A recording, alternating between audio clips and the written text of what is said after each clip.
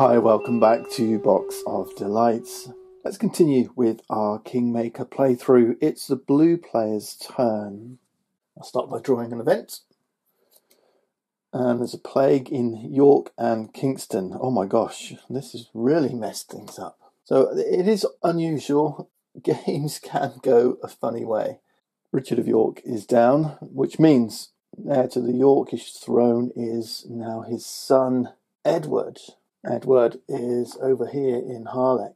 Now, you may find it easier to place the royal pieces with the noble that's controlling them. Just remember, if you do it this way, that when they move, they don't necessarily move with that noble. So if you need to drop them off, drop them off. So Edward is with Talbot. George of the Yorkish line is with Herbert. I think that's it. All right, so plague is done. York and Kingston as well. Now, who's in Kingston? Nobody's in Kingston. Okay, plague resolved. Now, blue. So Stanley's up here on the Isle of Douglas. He's kind of a little bit isolated. He needs a ship, so we'll need to bring this ship from London. So out of London, they have to pass down the Thames. So actually, this is one movement here, two. We can't go up north around Scotland, so 3, 4, 5 will do it. Let's imagine then that Roos wants to join up with that ship somehow. So Roos is up here in Helmsley. Let's say they want to head to Preston. 1, 2, 3, 4, 5. Let's say they just do something like that. Actually, I think they could get all the way to Preston. 1, 2, 3, 4, 5, yeah. But let's say they miscalculate and they've stopped out in the open field, one space short. And that leaves Cromwell. Now, Cromwell's got quite a big force. He's got 100 extra troops in Devon and Cornwall, but he's over here in Tattersall. But Edward of Lancaster is right here in Coventry. We're heading over there. 1, 2, 3. Yeah, I'm going in and taking Edward of Lancaster. Okay, so Cromwell has Edward. Margaret's still heir to the Lancastrian throne, and then Edward is next. Margaret is here in Fotheringhay, but Cromwell didn't have quite enough forces. Almost 10, 60, 70, 80, 120, yeah, and a royal castle gives a garrison of 200, so not enough to go and get Margaret, but enough to go and take Edward in Coventry. Let's finish up blue player's turn. So they've moved everyone. They're going to grab a crown card. Okay, an office, Constable of Dover with 50 troops. Interesting. So they could give that to Stanley or Roos. So that's, yep, that's cool. No, not Stanley. Stanley's not titled. So Roos, who's heading over here. But they'll keep hold of it for now. Orange player next. Let's see what they get. They've got a French raid. Now this says the Admiral of England to Rye with 2 ships. And the Admiral of England is not in play. And then the Warden of Cinque Ports to Rye with 2 ships. Well, we know the Warden of Cinque Ports is. Here's Rye with 2 ships.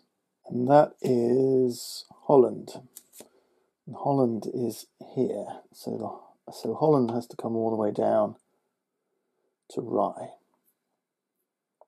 the port of Rye. Okay, no big deal, but it does leave Holland a little bit vulnerable. I'm just putting that there to remind us that Holland is controlled by the green player. So Rye is in this unfortified town of Rye, so there's no garrison here. This is equivalent to being out in the field.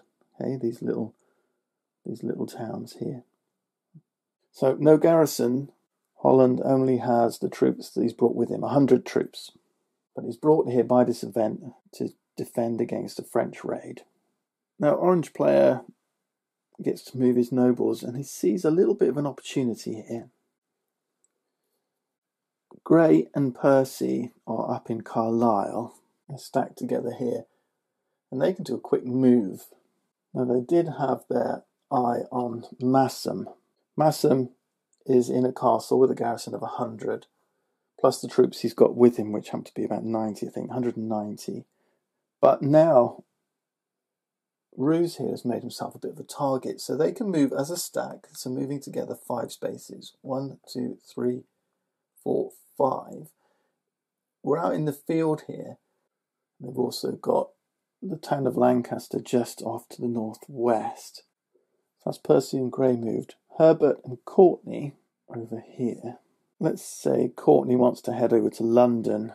London's already been hit by the plague, and they've got this constable card ready to give out, so maybe Courtney could move up there. 1, 2, 3, 4, 5. Let's go up to Bath. Courtney's pretty weak at the moment, with only 30 troops. We could give them this as well, make it 80, but let's wait. Although, maybe we could give it to them now. 200 troops within 2 squares of London, so we're not quite... 1, 2, yeah, we couldn't quite make it. But it's a threat. So let's give that to Courtney. It's the Earl of Devonshire. So yeah, that looks a little bit stronger now. That just leaves Herbert, who hasn't moved. Now we know Herbert's quite strong. He's got 100 troops plus 200 when in Wales, so he's got 300 troops, and he's currently got George. Now up in Harlech here, this is a royal castle with a garrison of 200. We haven't got quite enough to get to Harlech. Talbot's up here, so this is a royal castle with a garrison of 200, but Talbot has got an additional 80, 110, yeah. And plus 100 within 3 squares of Conway. So Talbot's actually really strong up here. So you've got 400 odd in Harlech. So we're not going to get at Edward just yet. We do have the ship of Berwick, which could now move up into London. 1, 2, 3 in preparation for Courtney coming around. I think it'll do that. I think Herbert with his, 50, 90, 10, 100, 300 troops is going to head down here to Swansea. 1, 2, 3, 4. Swansea. And we could go into the town or the castle, but we're going to try and go into the town.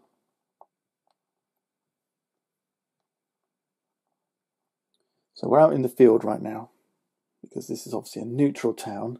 We have to siege it. So end of the turn, we do battles first. Now these two enemies here, blue and orange, they could exist in the field together without conflict, but orange can choose and say, I'm going to battle. So between them, so this is Percy and Grey, remember, they've got 20, 40, 140 troops. Okay, 140.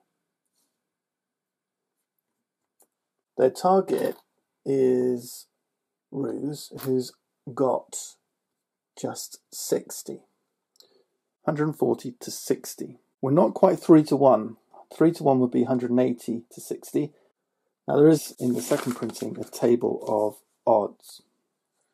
Down the left-hand side is the defender's force, so that's the 60. Orange player has 140. So you can see a success will come at anything from 5 to 4 odds up to 2 to 1 odds. 80, 90, 120, respectively, needed in the attacking force. The only time this attack will fail is if we pull 3 to 1 odds or 4 to 1 odds. Or we pull a card that says bad weather delays attack, in which case they'll just sit there in the open and we'll wait. Now remember, there's also a risk that some nobles will be killed. Alright, let's see what we pull. Free move, that goes to orange.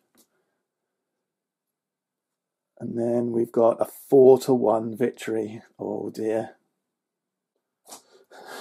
That's just about the worst draw they could do. It's going to be a fail. Right, before we resolve that, we'll come back to that. Let's just draw again. What was next? Okay, 2 to 1 victory. That would have been better. So 2-1 victory for the orange player with Pole and Scroop, if they were involved in the battle, becoming casualties of the battle. They're not, so we ignore that bit, but there is a victory. What does a victory look like? He has two choices. He can either send the defeated noble packing back to the faction's home castle, which he doesn't want to do. I mean, it doesn't make much sense unless he can extract some kind of bribe from the blue player. So back to Belfoir or Helmsley. Or he can defeat and kill Roose, which is what he's going to choose to do. So Roose would be killed. That would go back on the bottom of the crown deck. And then any titles or offices would be placed face down in the chancery. Any other cards, like towns or bishops, ships or mercenaries, he can take and distribute among his own nobles. He can't hold on to them, must distribute them amongst his nobles. Not just the ones that are involved in the battles, so these have become kind of captured, distribute them. And of course, any royal pieces that were there, he would now control. So that's what a victory looks like. Pretty good. The spoils of war are good. And of course, these cards, offices and titles in the Chancery, will be there for distribution when we come to the next Parliament. Now, unfortunately, that was not what happened. Okay, what happened was this one. This says 4-1 victory. It's a loss, and the following nobles are killed: Grey, Percy, and Herbert. Now, if nobles are killed, do the calculation for victory first and then take casualties. All right, so you could still win the battle even if your nobles were killed. Failure has no consequences, really. The forces just remain in battle where they are. It's an indecisive battle, and then next turn you can try again. But casualties are then taken. So we've got Grey, Percy, and Herbert. That's really bad for orange. Now, Herbert's not in the battle, but both Grey and Percy are. So, Grey and Percy are both casualties.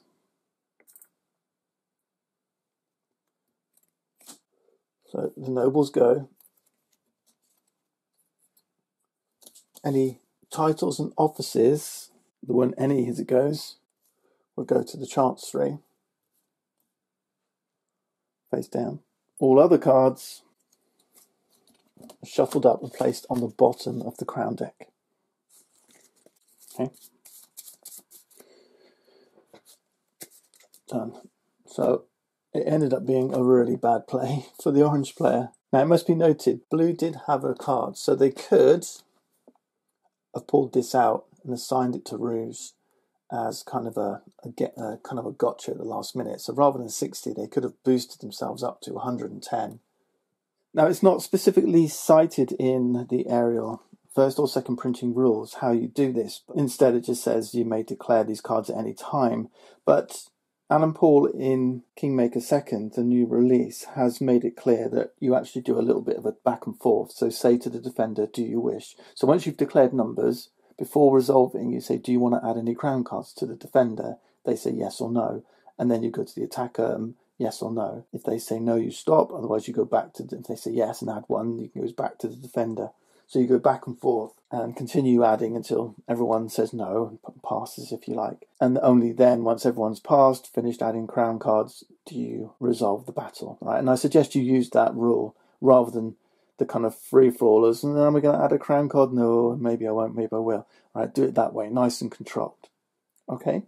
But blue player decided not to anyway. They quite fancied their odds. And you do this before drawing an event card. Herbert now can choose to siege. Right, so the battle's resolved, we move to sieges. It's up to Herbert, but let's say they choose to move and attack Swansea. Swansea's a town with a garrison of 200. Herbert has a force of 300. Okay, 200 troops in Wales. They draw a card. We're looking for anything other than bad weather delays. We know it was a victory. Pole and Scroop are casualties. They're not involved. It was just Herbert. Herbert successfully captures Swansea, now controls the town of Swansea. Now, if the town of Swansea card if another player held the Swansea town card, they don't have to hand it over. What that means is that control of Swansea is with Herbert, it's with the orange player, but it's not specifically controlled by one of his nobles, but by the orange player's faction. That's possibly the one rule that I don't think makes a lot of sense. If you control the town, you know. I guess the only reason for having a town card for a town you don't control is that if it's hidden in your faction, it makes you look a little bit stronger than you really are. But it is one rule that's changed up. So in the latest versions, in fact, in the Avalon Hill versions, as soon as you capture a town, you go and grab that card if it's possessed by somebody else. Right? To take control of the town, you take control of the card. Right, that finishes up, I think, for orange player. So they're going to draw a crown card. They've got Treasure of England. And we're going to move to the green player. So let's draw the next event. And it's a writ, a summons to Parliament, of which they've got a couple. Now, rather than keep playing, what I want to do now is kind of roll things forward a little bit, and we need to show off some of those other rules. So we've seen sieges, we've seen battles. We need to look at a coronation and Parliament. So let's start with the coronation. So green player has got Edward, the Yorkist, and with Richard of York killed by plague, Edward is now successor to the throne. Here he is, here with Talbot. And Talbot happens to be Bishop of Durham. We got a ship as well, but it's going to take a few little turns because Talbot's up here in Harlech, and we need a few things. Now we can't use the Bristol. The Bristol's only got a capacity for 100 troops, and Talbot currently has 110 troops, so the ship's out. Aside from that, there's a sea border here, so we can't cross over. But if the Bristol were around here, we'd need another ship. We've got the Trinity and the George. Now they're actually 150, so let's assume we brought, say, the George round here on a move. That's 150. That's Holland that controls that, so still green player. Then we could move over to, where is this? So this is actually a nice port here. Now we'd have to end our turn here because we can't embark on the ship and then move, so we'd have to end our turn, draw another card. Right, we've drawn a bishop, that's handy. Now next turn they can board and set sail. We need this bishop card because Talbot is Bishop of Durham. We need 2 bishops to do a coronation, or 1 archbishop.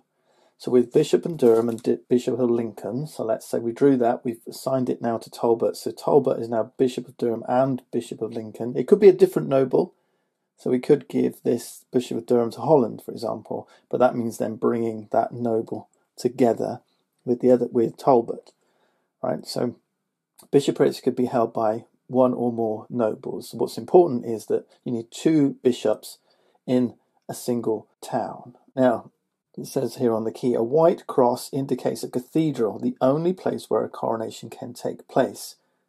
So we could take this ship and sail to a cathedral town, like Exeter down here. Chester was close by, but that's controlled by the orange player. So unless we've got an allegiance with them and got their permission, we can't enter that town. But let's say we sail around to Exeter.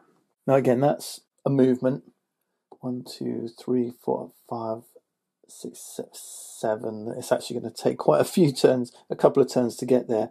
But once the ship has finished sailing, the passengers can't immediately disembark. They have to wait till the next turn because you can't move twice on the same turn, right? Then they can move in to Exeter. Now obviously they're going to need a little bit of help somewhere because Exeter is not controlled. We haven't got the freedom of the city. We have to assault that. Remember, towns have a garrison of 200. Talbot's only got 110. So they'll need a few other troops. But let's assume they manage to assault Siege Exeter, take control of Exeter. Right, Exeter is a cathedral town, okay? So we can enter Exeter, end our turn, remember we're drawing events, doing all our movement, then calling Parliament if we wish. The final piece before end of turn is coronation. Do we wish, do we have all the requirements to call a coronation? So we do. Talbot is here. They're at a cathedral fortification. It has a white cross. They have 2 bishops or 1 archbishop. They have a royal peace, control of a royal peace in the town, who is next in line to the crown for his house, House York. All we need to do, once those requirements are fulfilled, is declare a coronation. Royal power has been assumed by Edward of March. In the aerial version, there's nothing to indicate that Edward is king. You just have to know that Edward is king. So we've got a sole king now. Remember, House Lancaster could also be crowning Margaret of Anjou and making her queen of the House Lancaster. So England could have 2 monarchs. Right, so that's how you conduct a coronation. Edward is now king. Now, what about Parliament? Now that there's a sole king controlled by the green player can summon Parliament. If there were 2 crowned kings, 2 monarchs, then they couldn't, right? It could only be summoned by the Chancellor, remember? And they'd need a Parliament card. Maybe summoned by the Chancellor, right? But we don't have a Chancellor. We do have a sole king now. Edward has been crowned. So, end of the turn, you've moved all your pieces, you've done all your battles, you've done all your sieges before a coronation. So you can't crown a king and then call Parliament with that king on the same turn because the sequence isn't right. You've got to do Parliament first, then coronation. So, green player on a subsequent turn, with control of the sole king, can summon Parliament. Now, a single faction can't call Parliament on their own. They can't have a Parliament where they're the only player seated. They need nobles from another faction, and this is where they use their writ cards. They've got 2 writ cards. They need at least 1. They can use as many as they wish. And with that writ, they will summon another noble to Parliament. Now, you can only summon Parliament at the town or city where the king is located. Right? It doesn't have to be a city. It doesn't have to be a cathedral town. Right? It could be anywhere that you control. So it could be that we're up in Northampton with the king. All right. You can even summon Parliament in an unfortified town. Remember, an unfortified town doesn't have to be controlled by anybody. So, for example, we could come down to St Albans. Maybe we've wandered about, we're stuck in St Albans. It's a town, right? Nobody controls towns. You can call Parliament there if you wish, if that's where the king is. It's not a great place to be because you're vulnerable. There's no garrison in an unfortified town. So more likely it will be a fortified town. But just so you know, you could potentially do that if you wished. Right, but let's look at the more interesting situation of calling Parliament at a fortified town that we control. Northampton, for example. Parliament's going to be held here. What we're going to do now with our writ is we're going to summon another faction's noble to Northampton. With each writ that they use, they can summon an unfriendly noble. So we might summon, say, Courtney with 1 writ, and then, say, Stanley from Douglas with the other writ. Now, in the updated rules, people like Stanley over on the island of Douglas cannot involuntarily attend Parliament because they're stuck out on an island. They have to be over on the mainland. Likewise, besieged nobles can't involuntarily be summoned via a writ to Parliament. Okay, so nobles that are stuck in a location can't be summoned. Likewise, you can't have Parliament in a location, in a fortification that's currently under siege. Now, the Parliament's actually going to happen in the area. Remember, this is Northampton's controlled by Green. So all these nobles that are attending are going to come out of the town and they're actually, I don't know, they're in the area, they're in the field of this region. We'll look at the updated version when we get there. But if you do have, say, Stanley out on the Isle of Douglas, but the blue player happens to have ships, or people can loan ships to bring Stanley over, then I'm afraid they're forced to attend. But in the aerial version, the version we're playing, anyone who's summoned has to attend. Once writs have been served, they get discarded. These go back on the bottom of the event deck, by the way, so that event deck will cycle around if necessary. Once writs have been summoned, people can voluntarily move their nobles into Parliament if they wish. They don't have to. Likewise, green players calling Parliament, they could have their other nobles come over and join in the fun and games. So all these nobles attending Parliament in the area of Northampton. It can't be an empty area like this. It has to be an area that contains, like say, a town or a friendly fortification. Now then, so there we go. We've got everyone up in Parliament. Now what's the point? The point is that we've got cards in the Chancery. Remember, killed nobles, defeated nobles will be losing their offices and titles. So there might be a bunch of cards in the Chancery ready for distribution. We won't call Stanley over from Douglas. So we've served our 2 writs. We've got these guys. You're using it to pull these nobles out of their fortifications, because once Parliament's over, these nobles are going to be stuck in the field here. They're going to have to move away as normal on their turn. So once all the nobles are there, we count them up. We've got 4 nobles here. The king will draw 4 cards from the Chancery. Okay, and these cards will be distributed amongst the factions of those nobles attending Parliament. What's important is, and you've got to remember this, and this is going to be important to, when you're serving your writ and calling nobles in, you don't really want to benefit other factions. And remember the rule, nobles can only have 1 title and 1 office, and offices can only go to titled nobles.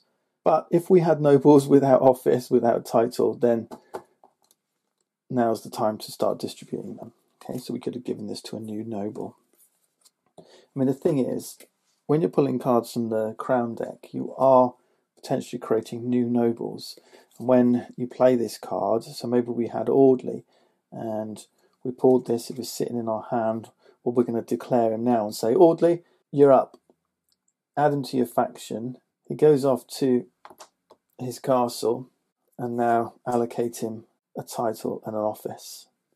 What's important is, though, that these offices and titles are not limited to just the nobles who are attending Parliament. They could be any nobles, okay? You can send these and award these offices and titles to any nobles.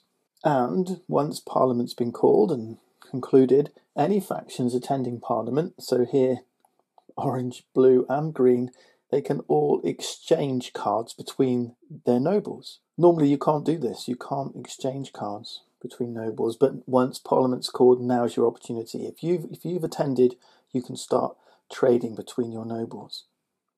Any cards that couldn't be distributed, they're going to go back on the bottom of the crown deck, not back to the Chancery. Okay? But calling Parliament has enriched our own faction. We've repositioned enemy factions. We've shaken them up a little bit, pulled them into the field. We're in a stronger position because we're in a region with our fortified location. But of course, these guys could now combine forces in some way, potentially mount a siege, whatever. So there's swings and roundabouts, as is always the case in Kingmaker. I've kind of given you enough of the rules now that you can go off and play the game. Oh, I should say, one rule that's been introduced into the new version is the King's Peace. So once Parliament's concluded, there's no battles here for a whole round, okay, until we get back to the turn of the player who called Parliament. Right, so King's Peace gives you an opportunity to kind of run off, but not in the arrow version, not in our version. It's kind of Parliament concludes, free for all, but feel free to adapt that rule if you wish. Right, alliances. So tradables. Remember right back at the beginning of this series, I said how this is a negotiation game. Well, it is. Now, nobles are not tradable. You can't pass noble from faction to faction. But remember, you've got passage through roads. Royal pieces can be traded. Offices can be traded. Titles cannot be traded, but offices, all those other cards, bishoprics, control of towns, all these things can be traded. You can loan ships. Okay, so yeah, come and use my ship for passage if you wish. So make those deals with each other. All these things are tradables that you can use as leverage to make other players do what you want and work together. Now, the other important thing is that individual nobles can, we already know they can stack, but if you form an alliance with another faction, your nobles can stack. So we could potentially have some orange nobles stacked with some blue nobles as an alliance.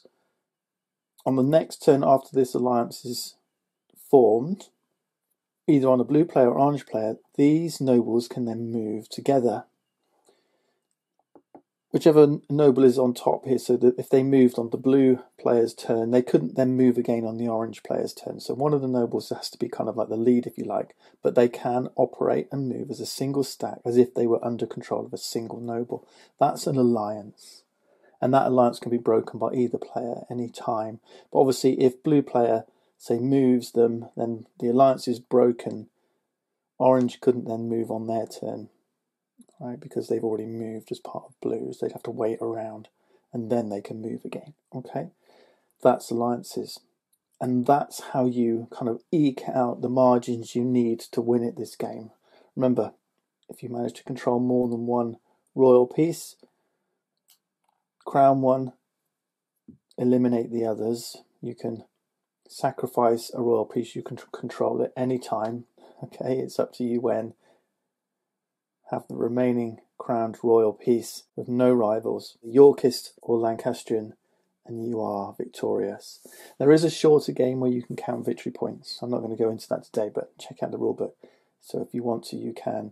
You can set a time limit on the game and then figure out who's got the most points.